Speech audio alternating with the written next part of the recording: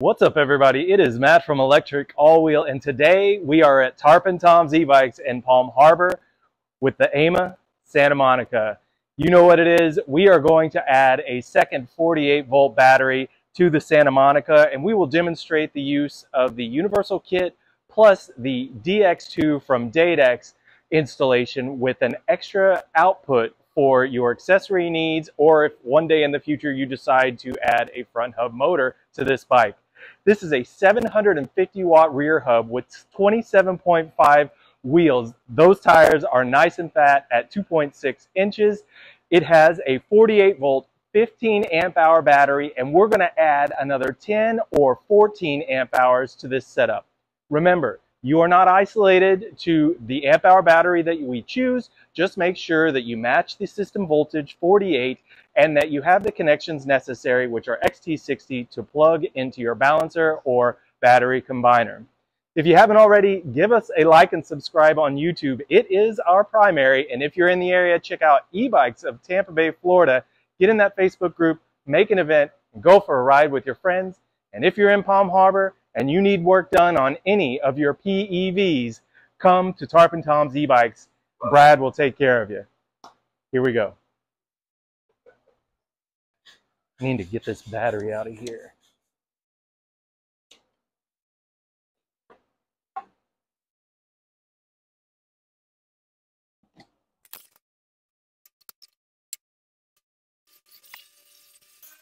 We've already pre-tested this, but I wanted to show you what we have and what we'll link for the Santa Monica in the description.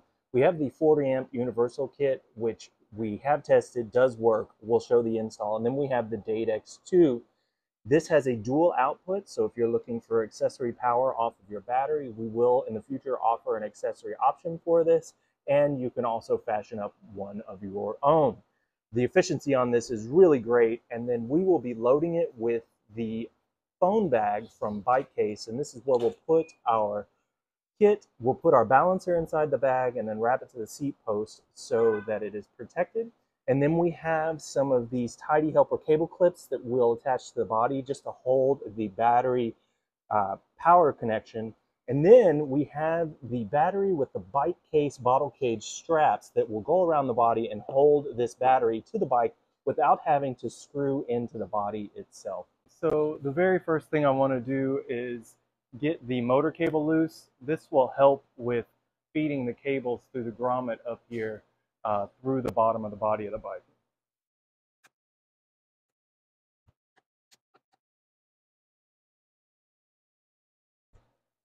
Go. Inside is a unibody piece. You have the battery pins, which are here, and then this metal plate that runs down the bike body and then connects to the bike lock is one piece. So when you move it, you got to make sure and get the keyhole pushed through, and then we'll orient this thing, we'll push it into the head of the bike, and then that will allow us to pull this end out. We'll remove the connections, and then we should be good to go. There are 4 Phillips head screws that are in there, so make sure you get those removed. Do not strip them. They're in there pretty tight, so just take your time and be patient.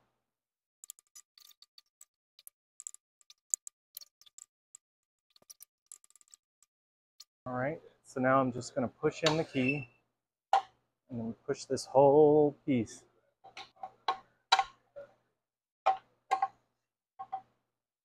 Now I'm going to work this out.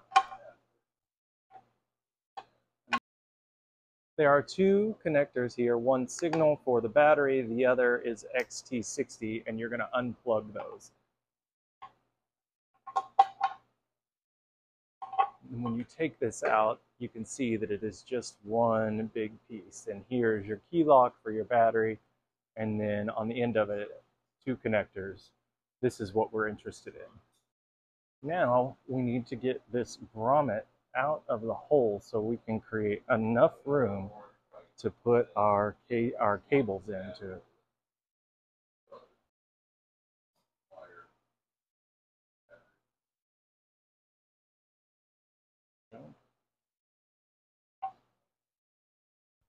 From there, we're going to take our 2 extension cables from the balancer kit We're going to take a male and a female end and put them through the hole here.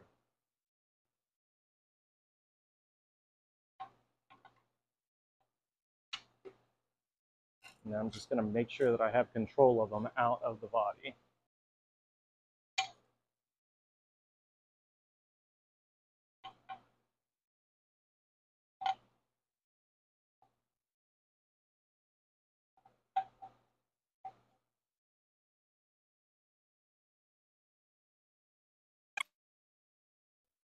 So here are our two cable ends. And then these are our two ends for the battery plate. So we're going to take this male XT60 and plug it into this one that is in the bike. And then I'm going to pull that slack out and then get that wire tucked away. There we go. Now we have these two which will connect to the plate. So I'm going to take my plate and slide it down in the body. And then I'm going to go ahead and make my connection for the XT60.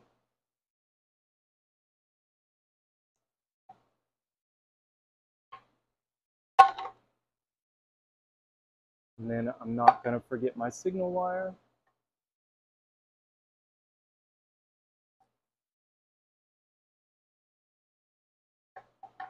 And then I'm going to take the slack out of that too.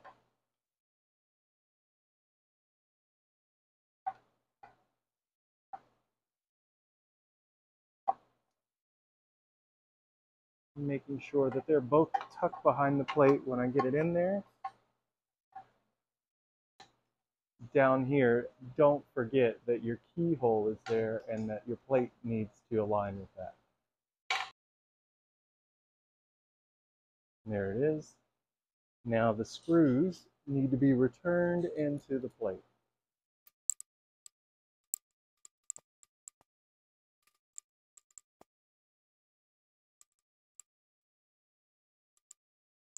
Have been returned. Get my motor cable hooked up again.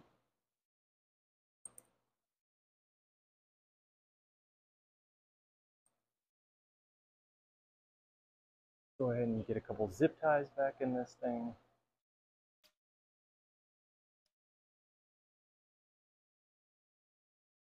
And then I'm just going to close loop this so when I take this bike off the rack I can check to see that it's working.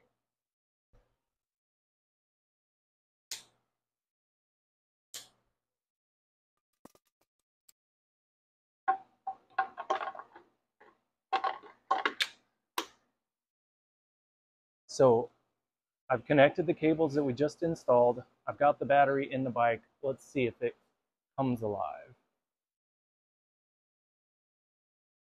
There we go. That's what we're after. No errors. That's what we want to see. Okay. Now we have our DateX2, and we are just going to go ahead and plug this in. You can't mess up this connection, so just go ahead and plug in what works.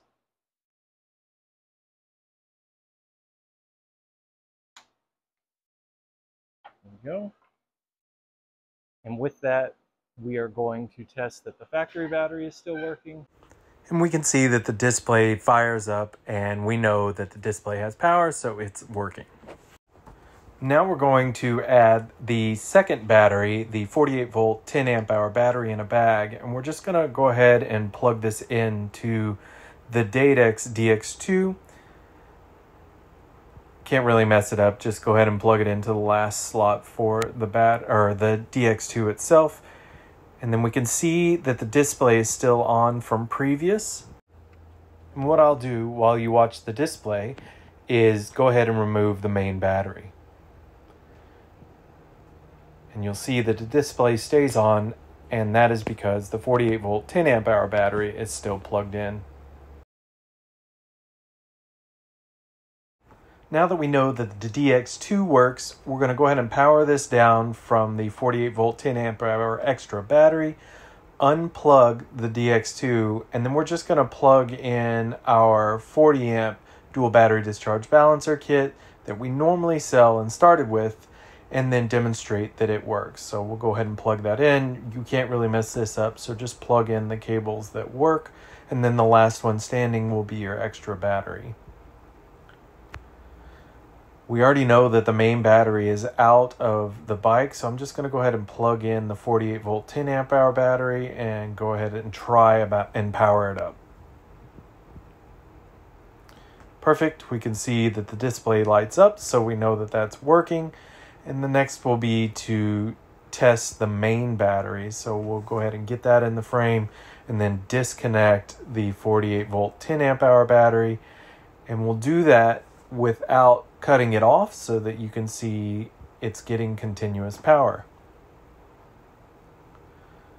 So while the display is on, I'm just going to go ahead and remove the 48 volt 10 amp hour battery just by unplugging it. And you can see that the display remained on, so we have a good connection and good function there with the balancer. We wanted to change the way that we're mounting our balancer, and there is no room to put this inside with the controller, so we want to use some of this space that's available between the seat post and the fender. For that, we're going to use the bike case phone bag, and we think that these straps will work really well, and then we'll add an extra layer of protection and actually give you some place to stow your stuff if you'd like. It's got a couple of zippers, and we'll just turn it upside down and then put the balancer inside and use the straps to wrap around the seat post area, and then that'll give it a nice clean look. I'm going to go ahead and unplug my balancer and then take my cables and run them up through the bottom hole right here between the seat post and the fenders. And then I'm going to plug my balancer back into those cables. I just want to make sure that they're seated nice, and I'll probably have to wrap them up again with some zip ties. I'm going to plug in the balancer. Again, you can't really mess this up. Just plug it in the way it works. And then that last lead will be for the extra battery. I'm going to go ahead and remove this packaging and then put the balancer in there and then zip it up and strap it to the seat post. Keep in mind that the orientation of the bag is actually upside down, but I do that so that the zippers will come together at the bottom of the bag. I'm going to use these Velcro straps to help fasten it to the seat post. And then normally I would get as much of the Velcro onto the strap as possible by moving it around and then roll these up. I don't want to cut them because I may use this bag another time. Now I'm going to take the battery that I intend to mount on the bike, and this is a 48 volt 10 amp hour battery high chung with the bike case bottle cage strap adapters. There are two of them.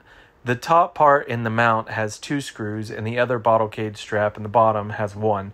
These 2 screws have to have a head that's small enough where you can slide the battery over it. Once you have that, you have the no grip surface of the bottle cage strap and then the no slip straps themselves. And these are the long versions that actually will wrap around the body of the bike with the no slip hitting on the flat surface. It seems to hold up well to the weight, and when I snap this in, it becomes one piece, and then I can just strap the battery to the bike itself, and it makes it really convenient. I do like having these, and you can use generally any down tube battery you want to install just like so.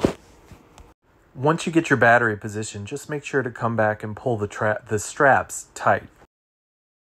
Now I'm going to go ahead and plug in my XT60N for this battery, and we now have a successful dual battery connection for the Santa Monica.